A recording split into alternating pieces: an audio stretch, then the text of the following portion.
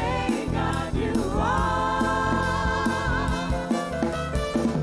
Hallelujah, what a mighty God, what an awesome God. Oh Lord, you are. Hallelujah, what a great God you are.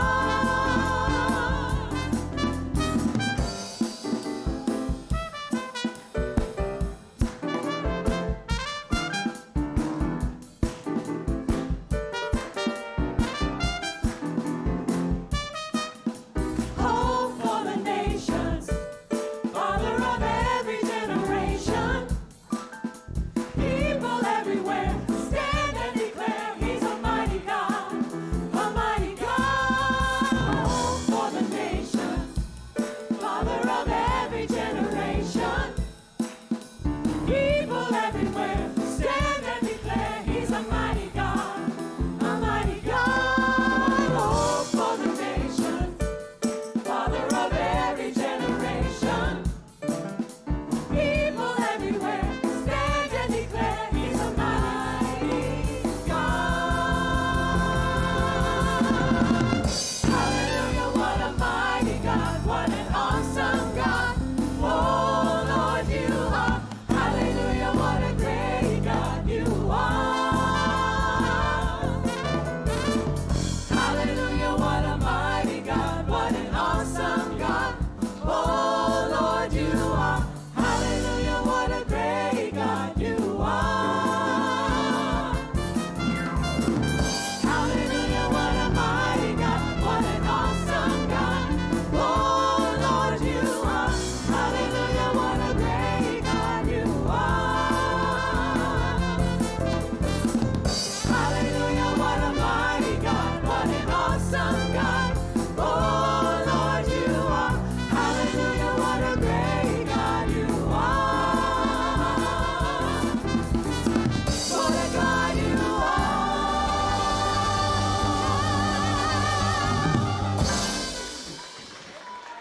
Amen. God is good. Would you please be seated? It is good to be in the house of the Lord today. Amen. We are here because we have a reason to be here to worship this mighty, awesome God that we call our Lord and our Savior. I'm Pastor Kip. I'm the senior pastor here. Normally you see Gary, but Gary is away preaching at a pregnancy seminar. In fact, a lot of Sundays when you don't see him here, we used to think he was in Columbia. Gary preaches all over, really, the Southeast at these different conferences. And so he is a very renowned speaker in that area. And so God is using him there this morning in Atlanta. So that's where he is. Hallelujah. So I welcome you. If you're a first-timer, here's what we would ask you. Not just that, just a visitor with us. In your bulletin, would you pull out that Connect With Us card? And you will see some information we're asking you for. If you feel comfortable in giving us that information, we would greatly appreciate it. We simply go write you an email, send you an email, or send you snail mail just to welcome you and tell you a little bit about our church. And we want you to come back.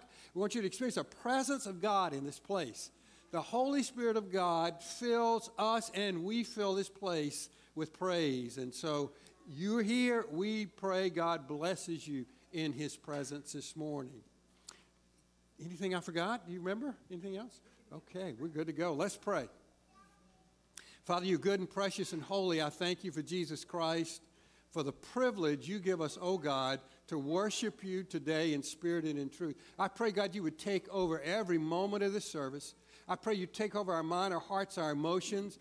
I pray even, Father, for those who don't feel like worshiping today, that in the power of your Holy Spirit, you would strengthen them, oh God, so that Christ may dwell in their hearts through faith, that we might worship you in spirit and in truth, and we will give you praise because you, oh God, are good.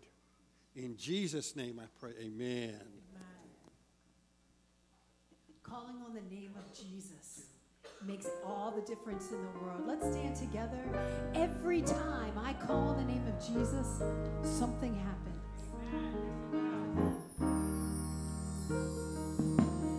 Every time I call on the name of Jesus, something happens. Every time I call the name of Jesus, something happens. Every time I call the name of Jesus, something happens. Every time I call the name of Jesus, something happens. So I call on Jesus, Jesus, Jesus. Heaven will respond when I say Jesus, Jesus, Jesus. He will come through for me. Every time I call on Jehovah Jireh, something happens. Every time I call Jehovah Jireh, something happens. So I call on provider, provider, provider. Heaven will respond when I say provider, provider, provider. He will come through for me. Every time I call on Jehovah Rapha, something happens. Every time I call on Jehovah Rapha, something happens. So I call on healer, healer, healer. Heaven will respond when I say healer, healer, healer. Heaven will respond when I say provider, provider, provider. Heaven will respond when I say provider, provider, provider. He will come through for me every time, every time, every time. He will come through for me every time, every time, every time. He will come through for me. Every time I call on the name of Jesus, something happens.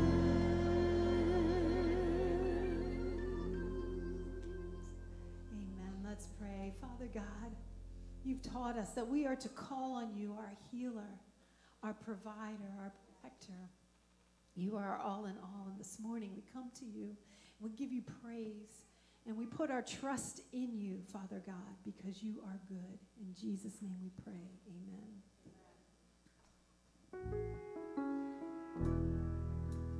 Trust in the Lord with all your heart. Lean not on your own understanding. In all your ways acknowledge him, and he'll make your paths straight.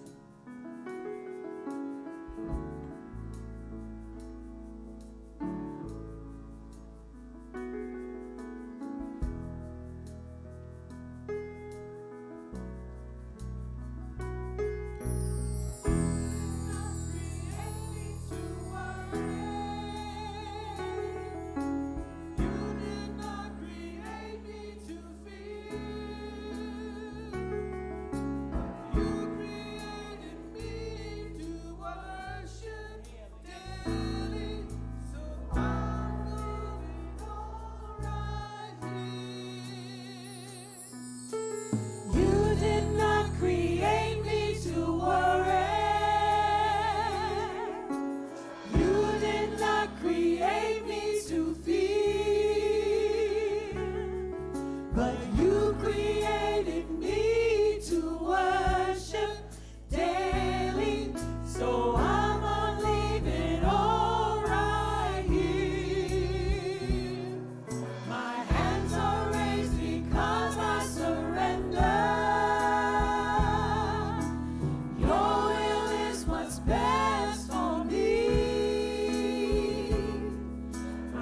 worship you because you're Jehovah Jireh.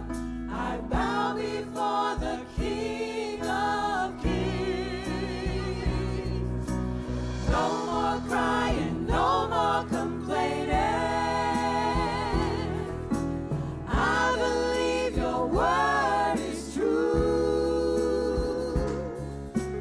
Lord, you promised never to leave me lonely. So this is what I'm gonna do. I will trust in you, Lord. I will trust in you, Lord. I will put my trust in you. Did not create me to worry. You did not create me to fear, but you created me to worship daily. So I'ma leave it all right here. My hands are raised because I surrender. Your will is what's best for me. I worship you because you're Jehovah Jireh. I bow before the King of Kings. No more crying, no more complaining. I believe your word is true. Lord, you promised never to leave me lonely. So this is what I'm gonna do. I will trust in you, Lord. I will trust in you, Lord. I will put my trust in. You did not create me to worry. You did not create me to fear, but you created me to worship daily. So I'ma leave it all right here. I will trust in you, Lord. I will trust in you, Lord. I will put my trust in you. Father God, be with us as we trust you today, as we talk about topics that are difficult and challenging, make us feel uncomfortable. Help us to trust you, for you to be a place where we can find safety and refuge and the strength to apply your word to our lives. We love you, Lord. We pray these things in Jesus' wonderful name. Amen. Amen. You may be seated. We're going to invite our children to go to their classes at this time. So kids, if you would make your way to the back. Go meet your teachers. And adults, we're going to stand and gather together. Let's praise him in the sanctuary and love each other, greet each other in the name of the Lord.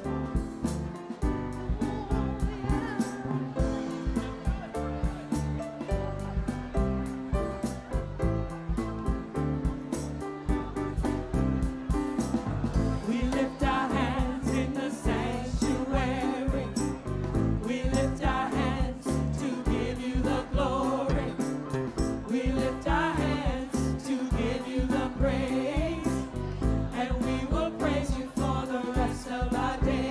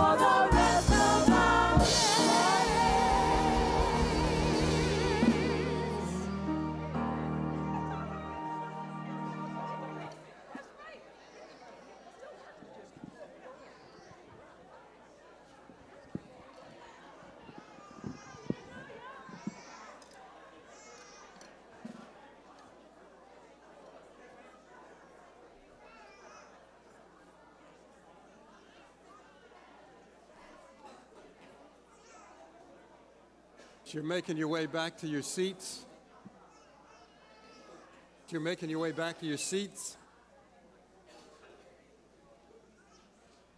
good to be in the house of the Lord today. Amen. Hey, did you pay the God cable is bill good. today? As we go to prayer this morning, I want to just Didn't you have a lunch break today? remind you of those people in the Carolinas. Got a lot of, can we hold the video just a second, please, Matt? We got a lot of folks in the Carolinas who are underwater.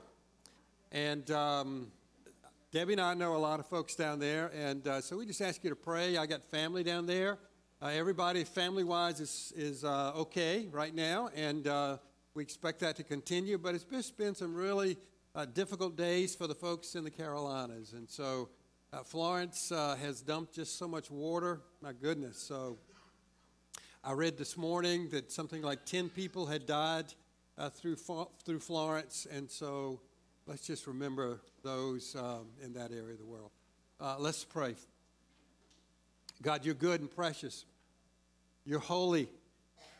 I thank you, God, that there's nothing that escapes your mind, your understanding. You know all things, Father. You knew about Florence before she ever appeared. And so, Father, I pray in that knowledge that you, God, would be with the people in the midst of that storm. Be with the first responders. Be with those who are even trapped right now. Father, I pray that people would see the grace of God in the very midst of this turmoil. Father, I'm reminded of Jesus on the Sea of Galilee who hushed the storm. I pray, oh Father, you would hush the storm, that you would stop the rising of the water. You would save people from peril, Father. I pray the church, oh God, would be raised up through this suffering and through this struggle, through this tribulation. And you would use the church, oh God, to be the extension of the love of God. And then, Father, I pray all around the world for people in similar struggles. In Asia, Father, with the typhoon, I pray for them as well. And I just pray for the times that we are in, Father, and I pray for the grace of God to not be overcome with fear or trepidation, but to know that you know all things and that you take care of your people. So take care of your church, oh God. I pray that I'm grateful for those who are here this morning for this series. And I know, Father, that there'll be things through this series that are difficult for some. Particularly, Father, is things that I say that will bring memories up of what could have been or what was, or why did I do this or why didn't I do that. And so I pray, oh God, that your Spirit would meet us right where each one of us is. Whether we're single, divorced, or married, I pray in the name of Jesus, God, that you would use your text, your words, for my words, oh Father. You would use my words to accomplish your will and your purpose. And I'll give you praise. In the good, holy, marvelous name of Jesus Christ, I pray. Amen and hallelujah. Let's play the video now, Matt, if you will.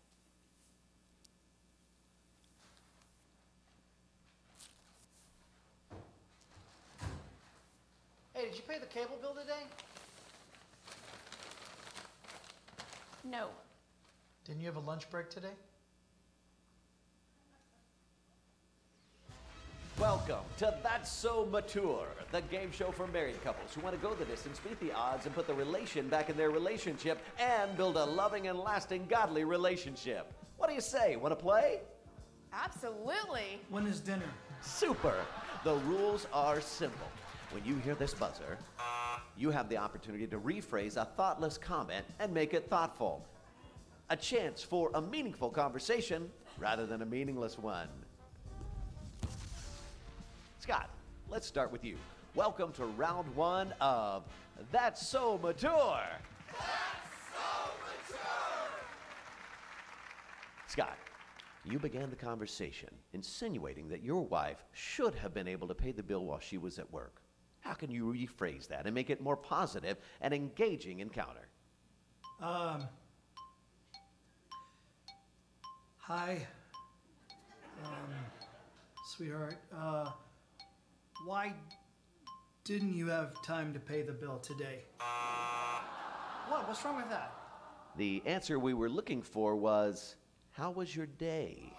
How was your day? That's implied, isn't it? Okay, all right.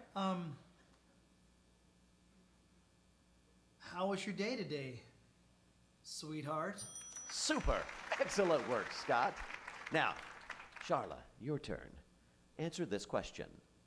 How was your day? Well, I went to work this morning, and as I was driving, there was a guy driving next to me in a Honda. No, it wasn't a Honda. It was a Datsun. Wait, no, they don't make Datsuns anymore. You know what? What was the car that your cousin Rip drove? You know, the one that we always said looked like a pregnant ferret? Anyway, he was wearing the same colored shirt you were wearing. So I got to work, and I walked in like normal, and Diane was sitting at the front. Wait, I wasn't even halfway through my day. Exactly. No one needs that many details. The question was, how was your day? Not, give me a doctoral thesis on your day. Charlotte, try that again. Well, babe, to answer your question, I went to work, and I ran some errands. I actually had a lot more errands than I thought I would have, which was not stopping me from having a productive day and included having lunch with my mom. Super work. Nicely done, Charla. So, what's for dinner? What's wrong with that? What? I'm starving. And it's her night to cook. Yeah, I'm not really clear on that either. It's breakfast for dinner, by the way. Awesome. Love it. First of all, Scott, don't think with your stomach before you think with your heart. Take the time to let her know that you're happy she had a good day. Isn't that obvious? I mean, why wouldn't I want her to be happy? Well, sometimes I don't really think you care too much about my day. Oh, of course I care. I'm sorry. I should tell you more that I care, babe.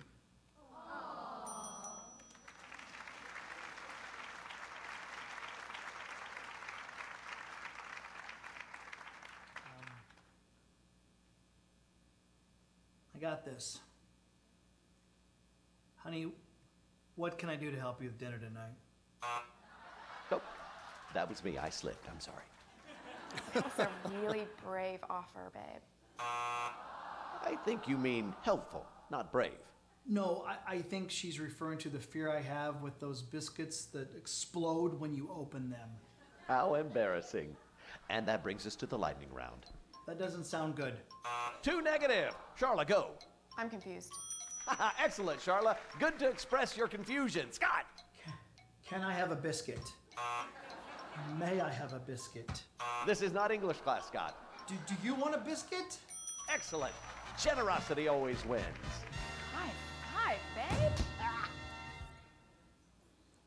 Okay, this is mature. Hello? Is that what that was? That was interesting. Isn't there a cash prize or something? Okay, turn with me to Genesis 1. We're going to continue talking about my crazy family. And have you noticed the upgrade? Well, I'm not sure if it's a good thing or a bad thing when the doghouse is upgraded. Does that mean that I'm going to get in there more often? Does that mean some of you guys are going to join me? What does that mean? So my crazy family today, one with my mate, how can that work? And let me just say this as a beginning. You may be married today. You may be with your spouse. You may be single and wondering what you do to get a spouse or whatever it might be. But I want you to know that today what we're going to do is we're going to look at some practical ways that men and women are attracted to each other and how we are designed by God to meet one another's needs. So whether you're married or single, to me, this would be something that it would be good to listen to because it is very informative. So we're going to look at Genesis 1 first. We're going to start again in verse 27. And so the scripture reads this. So God created man in his own image. That would be man, humanity. God created humanity, not Adam, the single person. God created humanity in his own image. In the image of God, he created him. That is humanity. Male and female, he created them. Now over to chapter 2.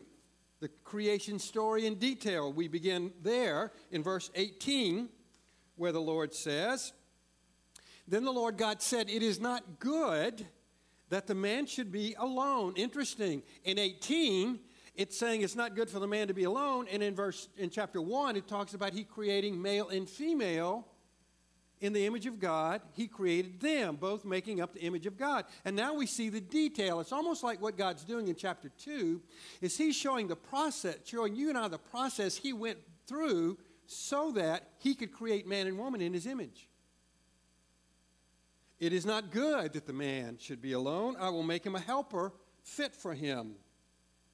Now move to verse number 23. "And the man said," after the woman is created, "and the man said, this at last is bone of my bones, flesh of my flesh. She shall be called woman, because she was taken out of man. Therefore a man shall leave or forsake his father and his mother, and hold fast to his wife. And they shall become one flesh, and the man and his wife were both naked, and they were not ashamed." Okay, how in the world can it be that God's plan intentionally is that man and woman, husband and wife, be one person? Point number one. The crazy family in Genesis 1 and 2 is packed with intelligent design. The crazy family. In fact, every single one of us is a crazy family. At one point or another, you know what?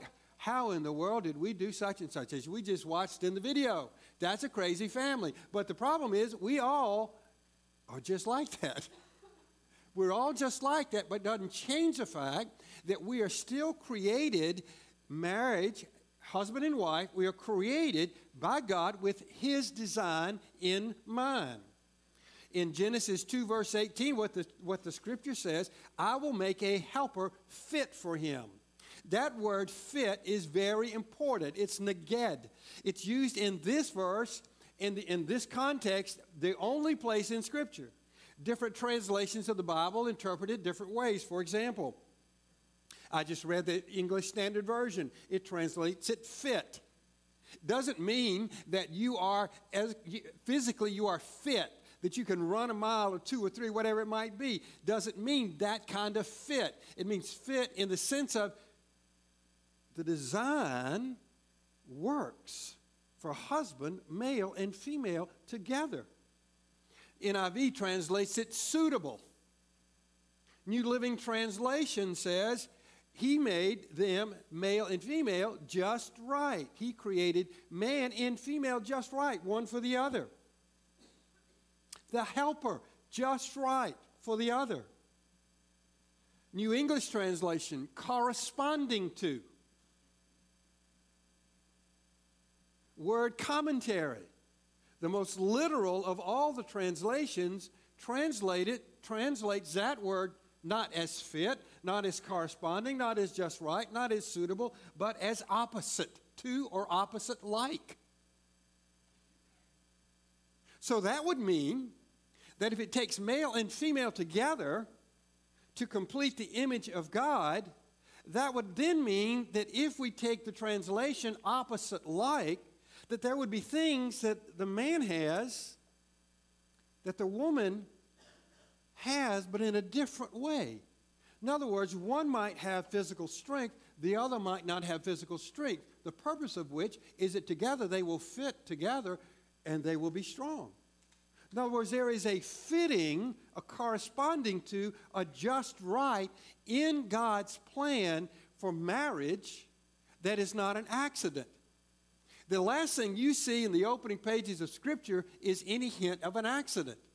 And I am quite aware that what I'm going to tell you today is so far off of what you will hear in the classroom or in society. It's like night and day. But it doesn't change the fact that I think you can go all the way back to the opening chapters of the Bible and see God revealing his plan for a family in the opening pages. And that plan is like a model. It's like a model that has specific components. and each component is present to work together. And that model works in the modern day just as it did all the way back in the beginning. In fact, what I think is beautiful about the picture in Genesis 1 and Genesis 2 is that Moses wrote the model not knowing what it was designed to do. He's just reporting the facts. You and I now, after scientific discovery, behavioral and otherwise, can see design that is present that the original writer could not even see. It's like what I can see is how true, how complete, how real God's Word is, because what is designed scientifically, we see now how it works. For example, we see that there's no less than component in male and female. There's no hint that one is less than the other. Equal worth and equal dignity is present. If it takes male and female to complete the them, that's the divine image. Both of them have to be equal in terms of the worth and value. Otherwise, one would not be necessary.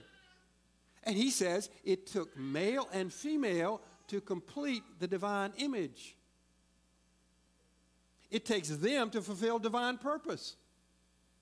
And lastly, male and female are designed to complete one another.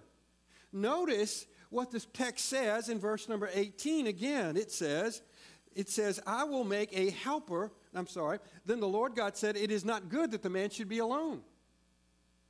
Something is noticed by God that is an unmet need. So then he says, I will make him a helper fit. Fit means this helper is to fulfill the unmet need of the male. And so what he does is he completes, or rather, they complete one another.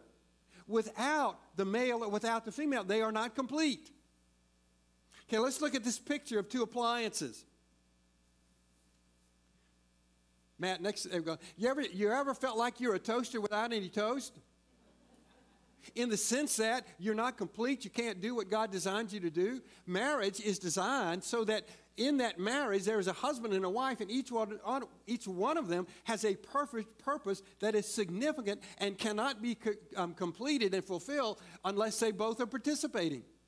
Has there ever been a time in your marriage where your husband or your wife, either one of them just sort of isolated themselves from you and for whatever the reason found themselves in the doghouse? That's like a toaster doesn't have any toast in it, doesn't have any bread in it. And it's not like the marriage can't survive, but it certainly can't fulfill the purposes that God intended it any more than a toaster can complete its purpose if it doesn't have bread. A coffee maker, a Keurig coffee maker, they make the best coffee. But you know what? What do you do with a Keurig if you don't have any water?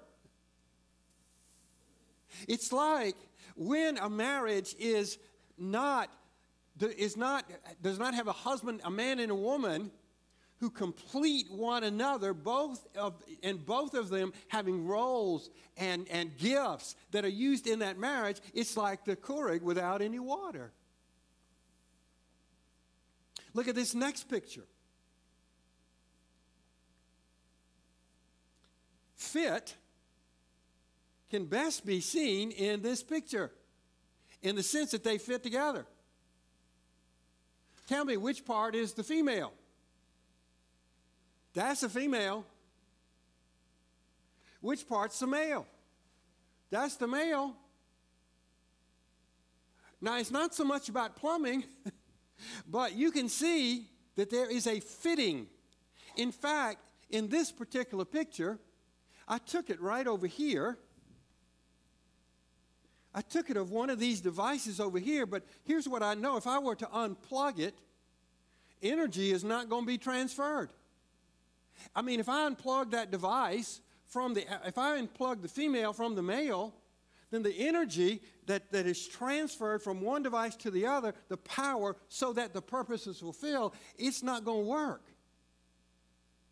It's like what you see in the physical design is intelligent design. And what should that matter to you? Your marriage And how you live it, how I live it, how I participate in it is an act of worship to God. And so God created a marriage.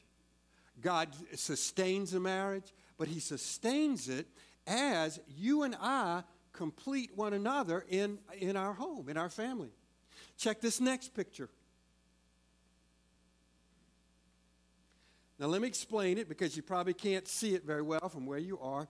Eric, can you give me just a little more through the monitor? Just a little bit more. Now, what I want you to see is a 500-piece puzzle. 500 pieces. Now, what in the world are these two guys looking on the floor for? What? They lost a piece. So what? Good job. So what is the purpose of a 500-piece puzzle with a piece missing? It's not complete. Well, you ever had times in your marriage where one of you got mad at the other and you just sort of, even though you're still living in the house, you know, you just sort of pass each other in the hall and, you know, you just went missing? Well, that's not God's plan. But my crazy family, from time to time, I'm sure it's always, okay, yeah, so, okay. But doesn't change the fact that if I go missing, if you go missing, the marriage is incomplete until both pieces are together, fitting as one. When something is missing, they can't work together. Now, it may be that, you know, it may be that that work obligations. It may be that work obligations keep you from fitting. And so you got a spouse working at night and a spouse working in the daytime. How do you think you're going to be able to be one if you have that kind of life as a constant? I'll show you as we continue. Point number 2, my crazy family is designed to stay together. Now, I know this does not go along with society, but I'm not here to preach what society tells us. Point number 2, my crazy family is designed to stay together. The word in verse 24 of chapter 2 that is translated hold fast is debak. It is translated in different places in scriptures to mean to cling, to cleave, or to join. I got a belt on right here. There's a verse in Scripture where the word is used to talk about a belt that goes around a waist, and that belt cleaves to the waist. Well, in a marriage, a husband and wife are to cleave to one another. There's another passage in Scripture where it's used to describe the scales on a crocodile that cling to the skin of the crocodile. And so in marriage, we are designed, intelligent design says that we're designed to stay together. Thirdly, God gave us super glue to keep our crazy family together. See, here's our dilemma. Our dilemma is He created us male and female. In the image of God, He created them, male and female. We have always talked, we talked last Sunday about the differences in men and women. Well, how is it going to work? I've said that marriage is God's intelligent design. How is it going to work permanence? How is permanence going to work if we're so different? How's that going to work? See, God has a plan. And that plan causes husband and wife to stay together in spite of the fact that they are so different. And I'm going to show it to you. Before we do, I'm going to show you 2 videos. The first video is to show you how a man thinks and acts. He's task-oriented. Some of you may have seen this video. It's a dad in Raven Stadium, and he is going to complete a task. Think of men in terms of how we just do things.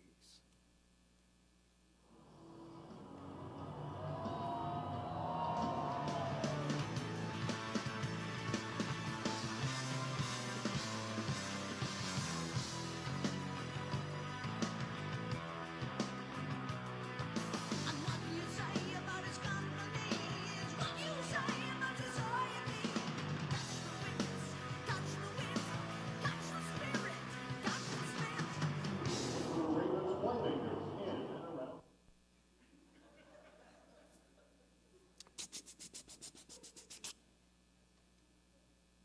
I'm done.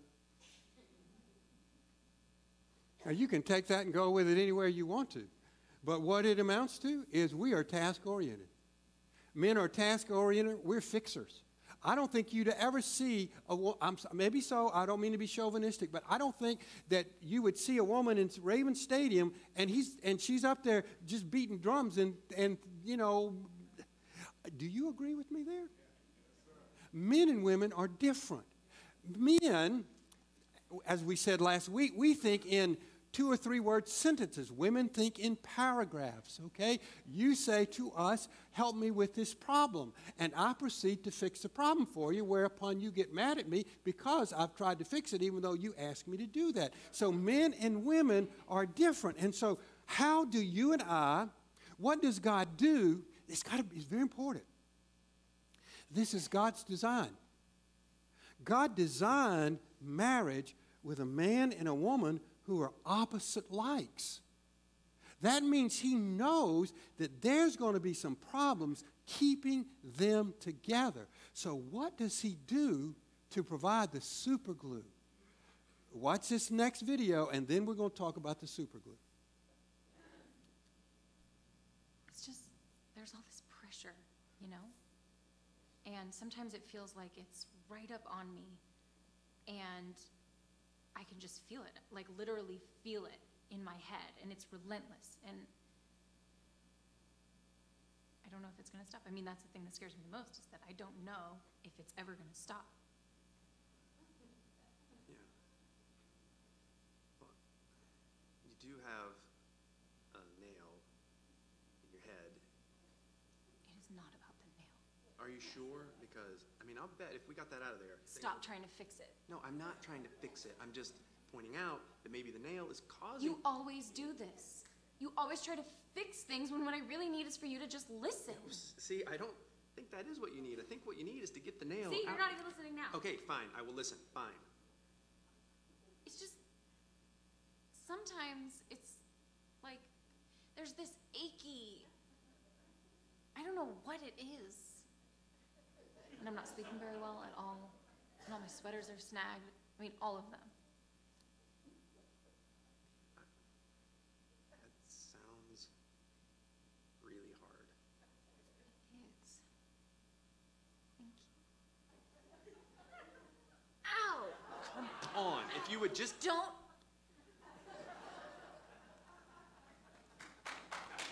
Okay, so how do we stay together with that much difference? Well, here's how God's done it. He superglued us. Again, it's the word hold fast. Hold fast. We see it hinted at in Genesis 2:20. Notice again the presence of an unmet need. The text says, the man gave names to all the livestock, to the birds of the heavens, to every beast of the field. But for Adam there was not found a helper fit for him. It's not about naming the animals. It's about man coming to the place, husbands or wives coming to the place where we see that apart from the other, our needs are not met. I have unmet needs. And it is in the meeting of those needs that the superglue begins to seal. So wives, you have needs. Husbands, we have needs. So how do we hold fast to one another? But by meeting those needs. God has designed us so that the husband's needs are met by the wife and the wife's needs are met by the husband. And in fact, let me show you some of that design from the standpoint of a child. This is from an article in parenting.com. Let me just read this to you.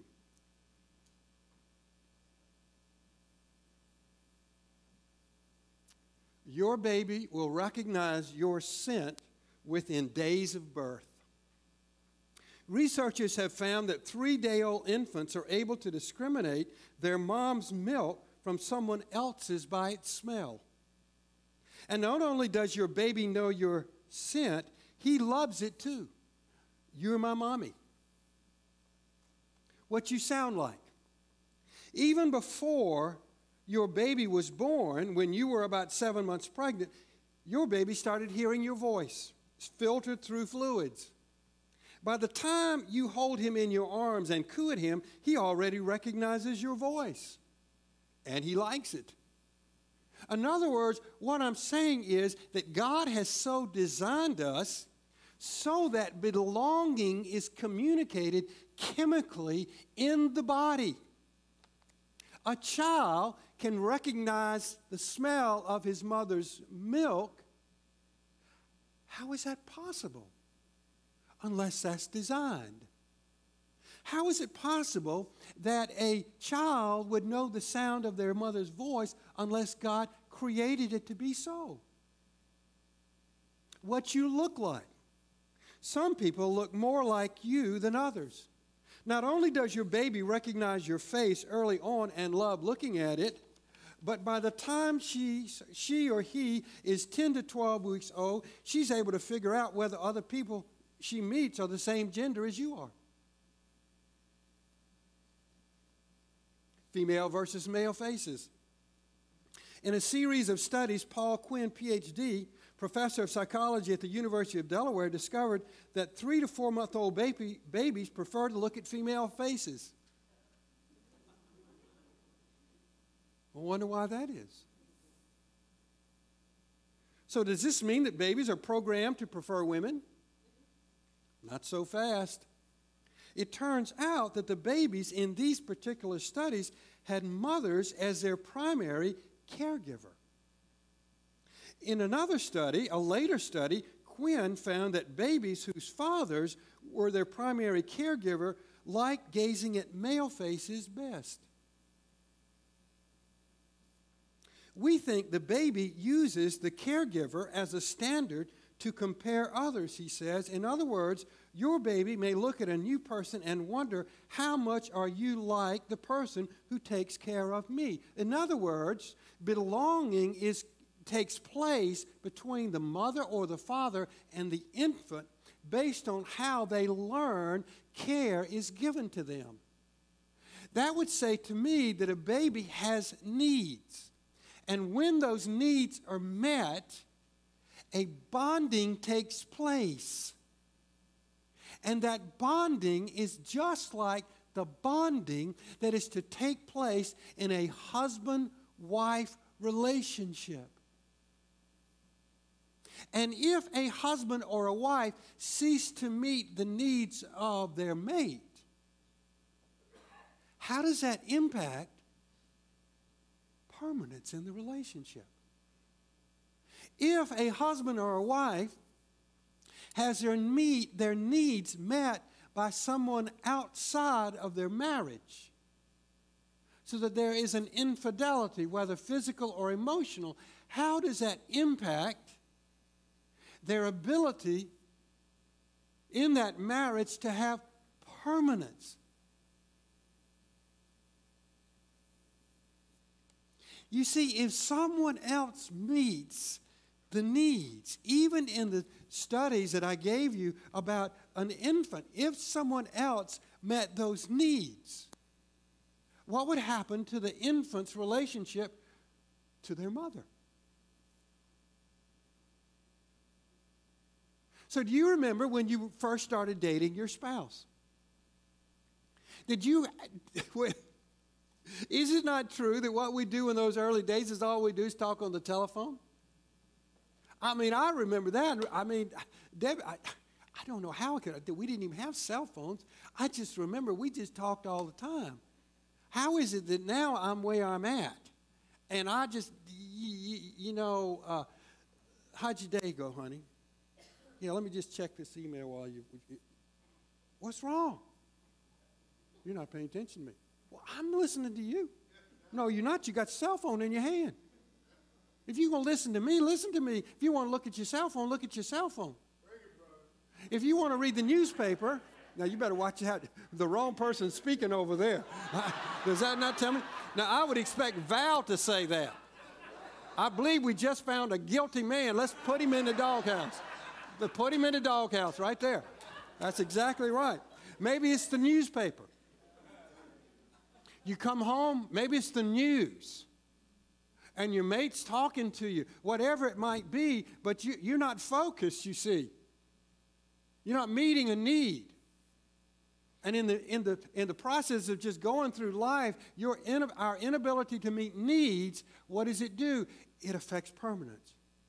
It affects the bonding. That's what I believe that God has done in his design. When God says, he says that, he says, I want the husband to forsake his father and his mother. Cleave. Be joined. I want to be permanent with his spouse. How does he participate in the process through design? He gives us needs that the other mate is supposed to meet. Listen to this, the importance of touch to development. The experience of being touched, new research shows, has direct and crucial effects on the growth of the body as well as the mind. Touch is a means of communication so critical that its absence retards growth in infants, according to researchers who are for the first time determining the neurochemical effects of skin-to-skin contact. The new work focuses on the importance of touch itself, not merely as part of, say, a parent's loving presence. The findings may help explain the long-noted syndrome in which infants deprived of direct human contact grow slowly and even die. So maybe you're saying something like this, well, you know, Pastor, I grew up in a family and we're not very affectionate. Well, how do you think that's going to affect your marriage? If you say, well, I grew up in a home and we just weren't very affectionate, so because I grew up in a home and we weren't very affectionate there, why should I be affectionate? Because I didn't have that environment. No, here's what the research says. Building of trust, devotion, and bonding. Hand-holding and hugging also results in a decrease of the stress hormone. Says Matt Hertenstein, an experimental psychologist at DePaul University in Indiana, quote, having this friendly touch, just somebody simply touching our arm and holding it buffers the physiological consequence of this stressful response. In other words, here's what he's saying. Someone who is in stress, the last thing for you to do is to come up and say, hey, you shouldn't be stressed. Now, everybody can't do. I shouldn't tell my wife that, but what I should do is I should go to my wife and I put my arms around her. That's totally different. No, I should put my arms around her because what I've just done is I've decreased cortisol. The cortisol, the chemical that creates stress in us, hugging, hand-holding, decreases that particular chemical.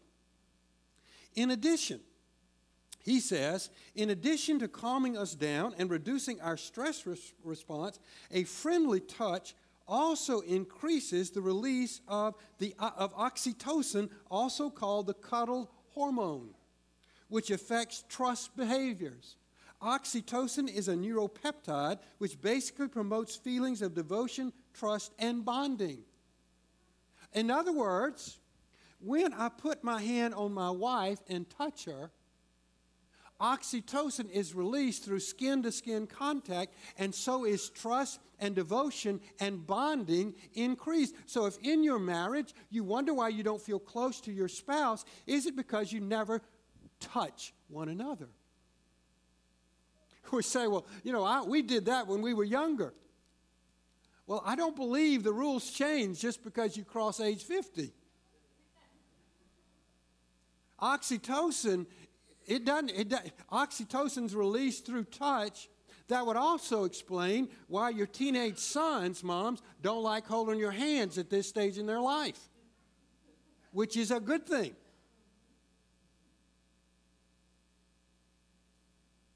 So God gave us super glue to keep our crazy family together.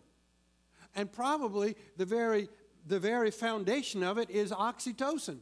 In fact, super glue, in order for super glue to work, It's got to have, if we're talking about glue, wood, it needs to have polyurethane. Polyurethane is an adherent substance, chemical, that makes it adhere fast, and it won't break apart. It's like what God did is He gave us polyurethane to hold fast the marriage together, and that relationship is held fast when we meet one another's needs, regardless of how long I've been married, how short I've been married, or whether I am thinking about it. So that would say that if you are contemplating marriage at some point, I think there's some books you might enjoy reading. Because here's what I have discovered in my own research. I have discovered that a book like His Needs, Her Needs, or The 5 Love Languages, those books have in them what I believe Genesis 1 and 2 has. It's like what you can see is the needs that husbands and wives have that were created in us or hardwired in us by God. Wives are hardwired to connect. Husbands are hardwired to connect. Let me give you a list of 5 needs that are in the book, His Needs, Her Needs. This book is a bestseller forever almost. These are the first 5 needs, the most basic. Now, this doesn't mean that every woman has these needs. Okay? Doesn't mean that. But it means that by and large, most women have these needs. They may or may not have them in this order of priority, but they all have them. And why can we say why can he make the conclusion that most women have them? Because in research and studies, these are the 5 needs that keep coming up. Affection, conversation, honesty and openness, financial support, and family commitment. Well, look at the men's needs. Admiration, sexual fulfillment, recreational companionship, domestic support, an attractive spouse. What does that mean? That means it matters to your husband what you dress in. And in fact, in my opinion, this is what the book said in this situation. To me, what a husband likes his wife to wear is more important than what she likes. Because it meets a need he has. Why is that? I don't know. Here's what we do, for example. Here's how it gets so out of balance. Okay, the wife's first need is affection. Well, let me tell you what affection's not. I don't know if I should do that, but affection is not, I'm not supposed to just hug my wife and say, let's go to bed. I'm not supposed to say, hey, honey, let's go hop in the sack. That ain't the way it works. If affection is the top of her list, and in affection, oxytocin is released, that's the cuddle hormone.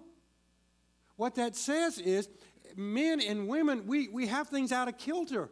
What men do is we associate physical touch with sexual fulfillment. So we touch, and what is our expectation? And what happens in the woman's situation? She can't connect. I got to feel some intimacy here. I'm reading about this in the book. That's why I know it. So what am I saying? Okay, so guys, no, a woman is not a sexual object. Our society, and in fact, not only is a woman not a sexual object, God's design, no matter how far off this is from society, is that your sexual needs and other needs are met by your mate, not by someone else. To me, the problem with premarital sex is not in the act of sex itself, although that still is a problem. What I'm saying is what it teaches us is that other people can meet my needs, not my mate. No, God's plan is it's an exclusive meeting of needs. Why is that, you see? The reason is because when I have unmet needs, it's like having an overdrawn bank account. In fact, he speaks about this in His Needs, Her Needs, and also Gary Chapman speaks about it in the 5 love languages. It goes this way. Come with me. It goes this way. If I love my wife by holding her, I'm making a deposit into her love bank account. If I love my wife by speaking with her, talking with her, listening to the paragraphs in detail, fully focused, I'm loving my wife. I'm making a deposit in her love bank. If I am honest and open, if I provide for her financially, if I keep a job, if I'm committed to the family, I make deposits into her bank account. I make withdrawals from her bank account. For example, if I have sexual needs without a sense of intimacy in the relationship. Or if I don't listen to her, I'm withdrawing from the bank account. Things that I do, you see, make deposits or make withdrawals. It's the same thing for the wife to her husband. If, it's never happened in my house, but let's suppose I painted this doghouse myself. I painted it and I worked and I worked and I worked.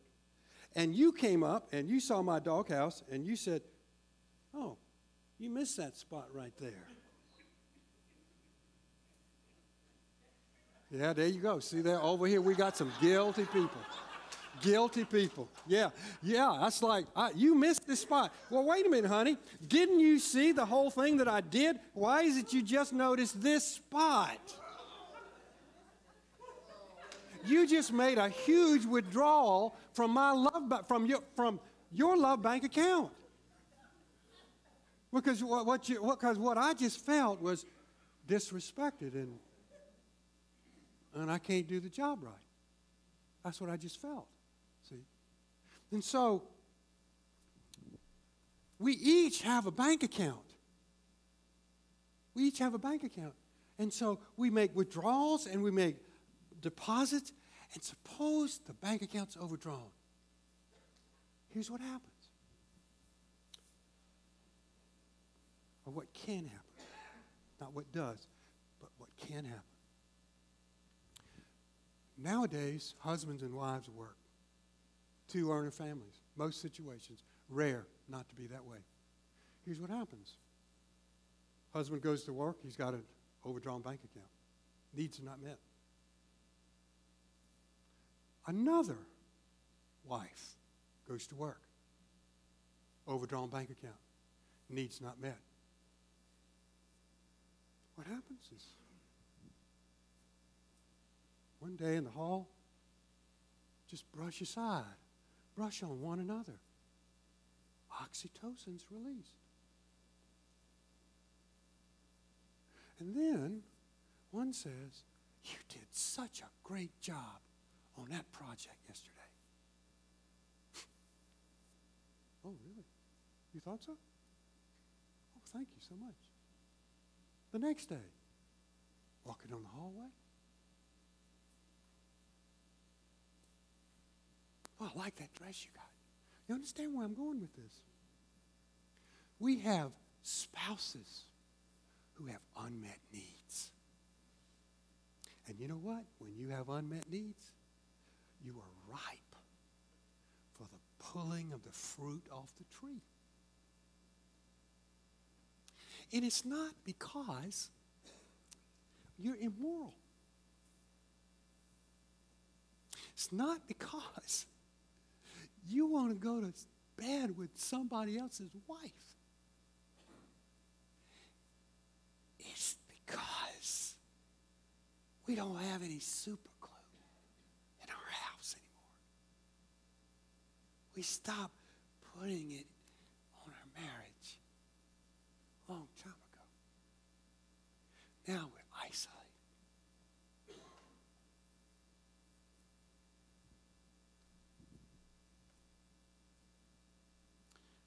The miracle is that even if you have an overdrawn bank account, what studies have also shown for infants who have been deprived of touch is that if we just start touching them again, their health improves. You know, their growth returns to normal. Why is that? It's because of design. God's design is that even when you stumble, or if you don't stumble but you just have unmet needs, the balance can be changed, you see. In Christ, I can start making deposits again and again and again and again. And how do I do that? I show some affection. I listen to my wife. I support her financially. I demonstrate commitment to the family, you see. 5 love languages basically says the same thing. It doesn't talk about the what of the needs. It talks about the how. I can know what my wife's needs are, but if I'm not meeting those needs in her language, it's like I'm not saying I love you. Let me show you. His 5 love languages are words of affirmation, physical touch, acts of service, quality time, receiving gifts. What does that mean? It's very simple. It took me 15 years of marriage to realize that the way I best said I love you to my wife was to mop the kitchen floor. Because when she came home on a Friday and the house was set and straight, and she could walk in because I had cleaned the house, and she'd say, "Oh man, this is so nice." And I'm thinking, what's so big deal about the clean floor? Because you see, what we have a tendency to do is I meet my wife's love needs in my language, and she meets my needs in her language. And so we like, one of them's talking French and the other's talking Greek, because we're different, okay? So what does that mean? I got to know the what of my wife's needs. I got to know the how to meet them.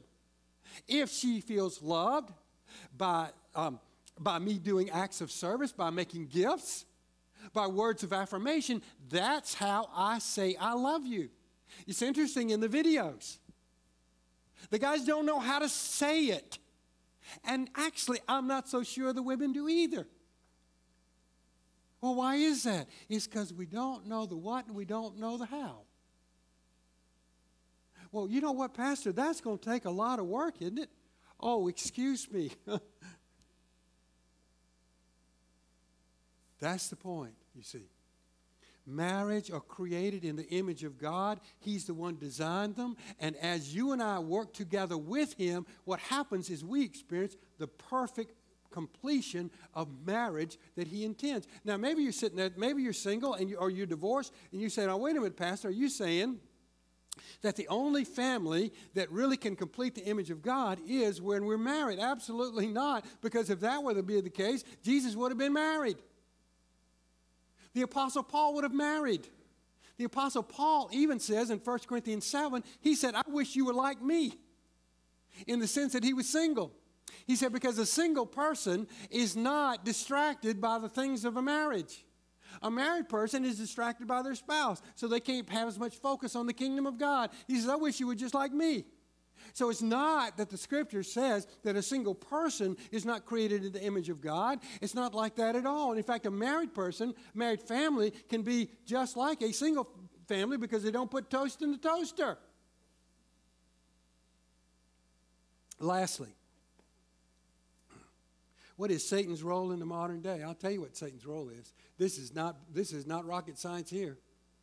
Here's what Satan's role is. Satan's role is to create reasons why you are not able to meet your spouse's needs. In other words, busy lives. Don't have time. Mismatched schedules. Husband works at night, wife works in the day. You pass each other in the night. Can't meet the needs because you never see each other. Wife goes to work, she's got school at night. She comes home, she studies. You both agree she needs to get her degree. But how do you do that and keep the marriage together when there's no way for the wife to meet the husband's needs or vice versa, you see? Where's Satan? He's in the details. And the other one is children first, husband and wife last. What's that mean? You know, the kids go to baseball, they go to Little League, they go to football, they go to whatever. You know, they go to karate. What is the deal? I mean, all we do is take the kids everywhere. What does that mean? You're the last on the list. You're the last on the list. And what's wrong with that? There's nothing wrong with that except for the fact that you are creating the opportunity for an affair. Doesn't mean you're going to have one. But everything is lined up so that it is more likely than otherwise. Do you understand what I'm saying? It's not that you intend to. And affairs are physical, but they're also emotional. What does that mean? It's like the person at work. One day, she noticed you're sad, and she says, well, what's going on? And you say, oh, no, it's nothing. And she says the next day, just being kind. This is the problem sometimes with brothers and sisters in Christ. We want to be kind. And in the process, what happens is a need begins to be met. A man begins to listen to a husband's story. And what happens is we don't have a physical adultery, we have an emotional one. And someone other than my mate, who is to meet my needs exclusively, begins to meet the needs that she's supposed to meet. And that's where Satan is. He's in the details. So how do we protect each other? Next steps. Okay, here's what it says. You know, here's the thing. Here's the thing. I know this. I understand this. I prayed about trying to figure out, okay, Lord, where do I go with them at this point? Because, see, here's the thing. There are a lot of you in here. You don't want to work on this.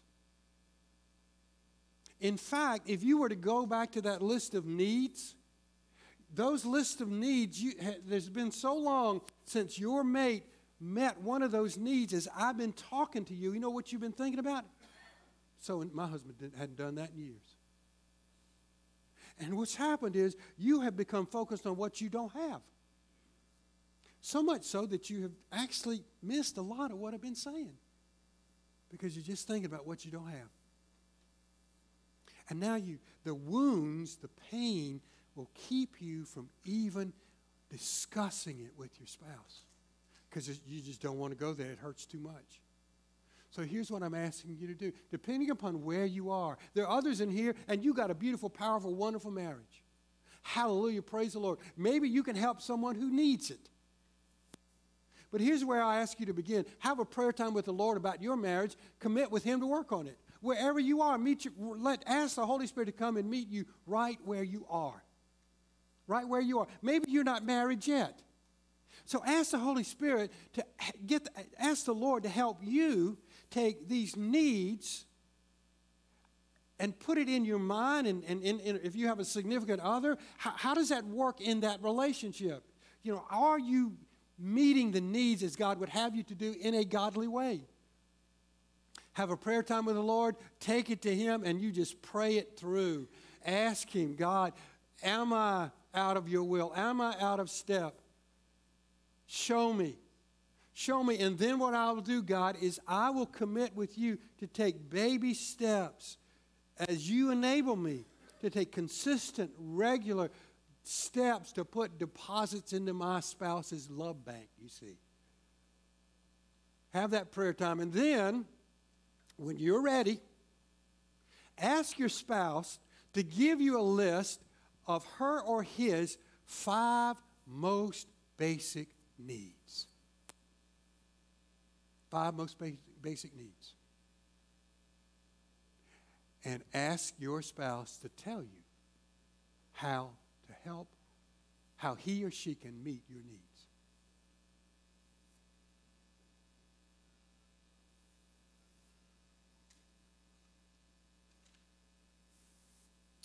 Okay? It's sort of hard, isn't it? You ought to be in my shoes. Let's pray.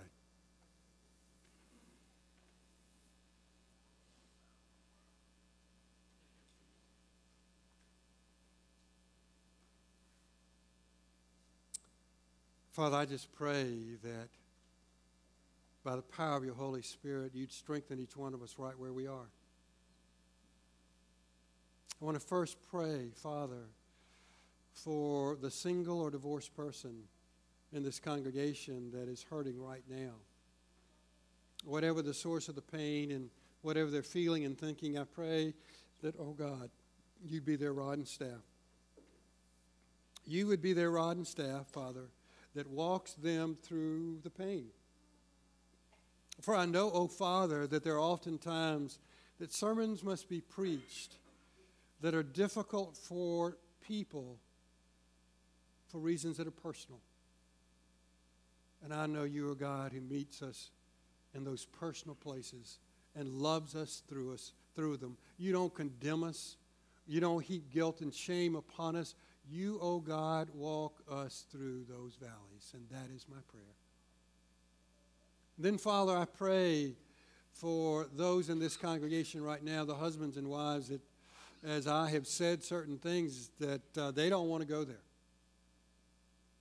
Maybe it's been 5, 10, 15 years since this particular need was even on the table. And so it's painful even to think about going there. And I pray you would give that person, Father, the wisdom to wait until their mate is ready to meet the need before they bring it up. But it is my prayer, oh God, that you would minister to the families, to the individuals in this congregation. So, oh God, that our marriage might be, our family might be an act of worship to you. Why should we move forward in this area? Because the way we live in our homes is an act of worship to you. You created the family. You designed the family. You gave us the chemicals that we have to unite and bond the family. So that is clearly what your intention is. So help us to yield to your intentions. Now, with your heads bowed and your eyes closed, let me just say one word to everyone here. If God's spoken to you in some way, have the courage to come forward and kneel here at the front of the sanctuary. Just tell God you've heard him. Just tell him you've heard him. And let him take you from there. And we give you praise, Father, because you're good and holy and precious. In Jesus' name I pray, amen. Our musicians are going to come down and lead us in a closing prayer. And if you are contemplating joining the church, becoming a member here, now would be the time for you to come forward and share that with me. Let's stand as we sing together.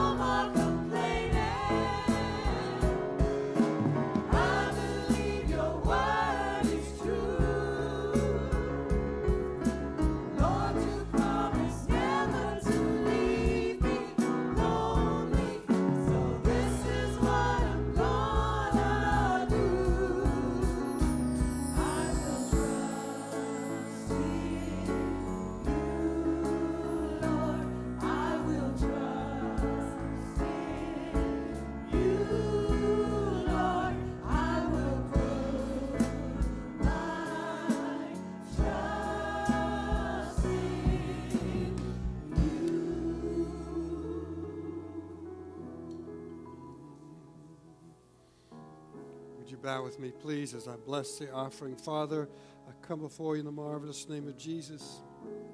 I lift up, oh God, our tithes and offerings. I pray for the blessings of our precious Lord Jesus. Extend them, Father. Extend them to reach beyond, Father, the walls of this building. Extend them to reach, oh God, to pay for what is needed in this building. Whether it has to do with budgets or buildings, God, extend it in the same way that you extended food for 5,000, Father, from 5 loaves and 2 fish. Bless us, O God, as we give in faith.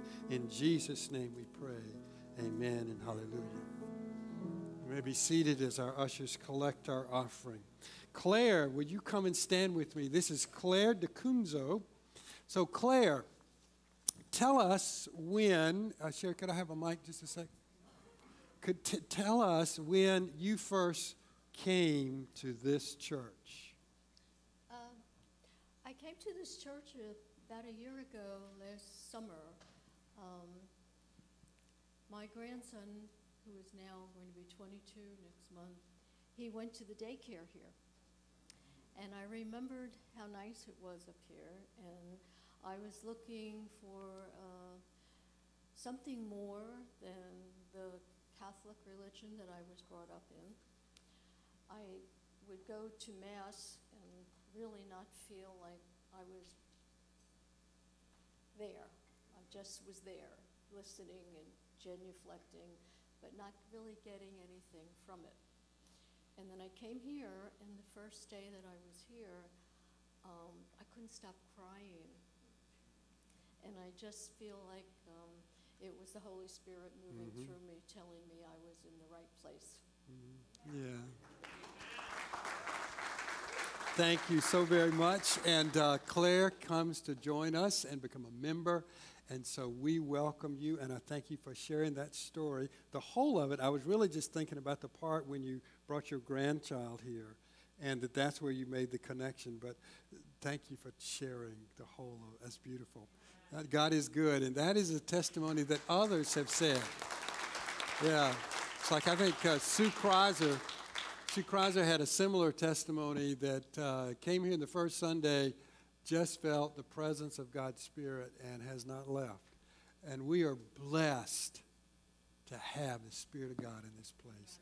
Amen. Would you be seated? And then when we close in a moment, if you join me at the rear door. Okay, well, I just have a couple announcements this morning for you guys. And the first, I'm going to call Vernice up. She's going to share with you about the yard sale and our shred day.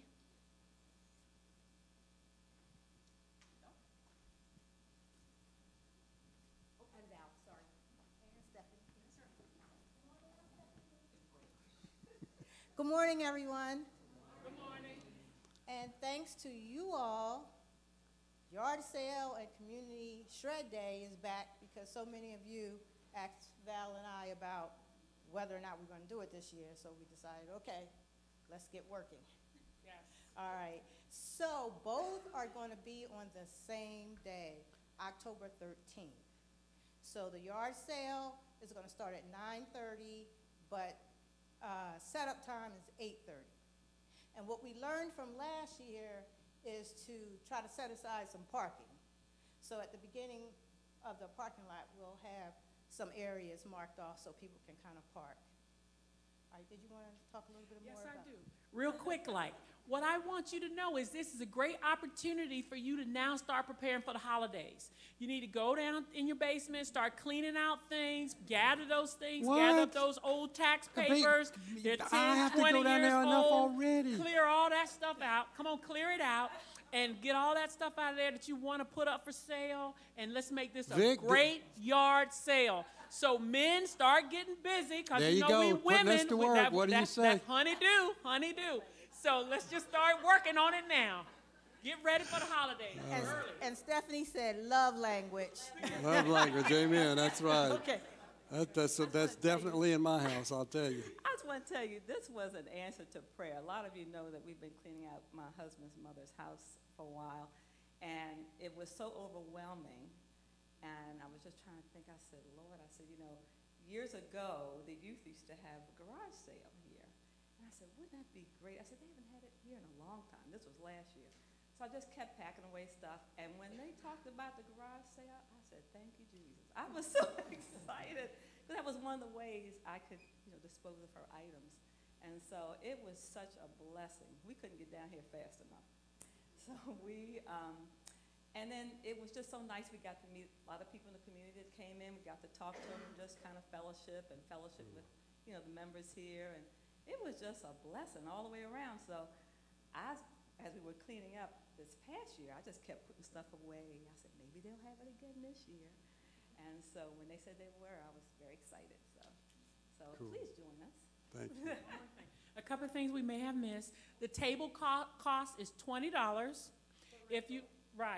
For rented tables from the church. If you Think bring sentences, not paragraphs. That's right. If you need to do just a space and you're going to bring your own table, that's $10. So keep that in mind. And we do ask that anything you bring with you to sell, that you take it with you. Do not leave anything at the church. Amen. Thank you. That I like. That makes sure you get that last part. Yes, if you bring it, take it with you. And I will say that there's actually going to be a church-sponsored table by Lisa Otero. So if you want to sell stuff and you want to donate your stuff to have someone else sell it, Lisa's going to man that table. Okay. So that's it. Oh, cool. Okay, let's stand and we'll close with prayer. And Claire's going to join us here, and you can welcome her with a Bethany holy hug. Father, you're good and precious and holy. We thank you for the presence of your Holy Spirit today. Be with us now, God, as we go our way. I pray your blessings upon us. In Jesus' name we pray. Amen.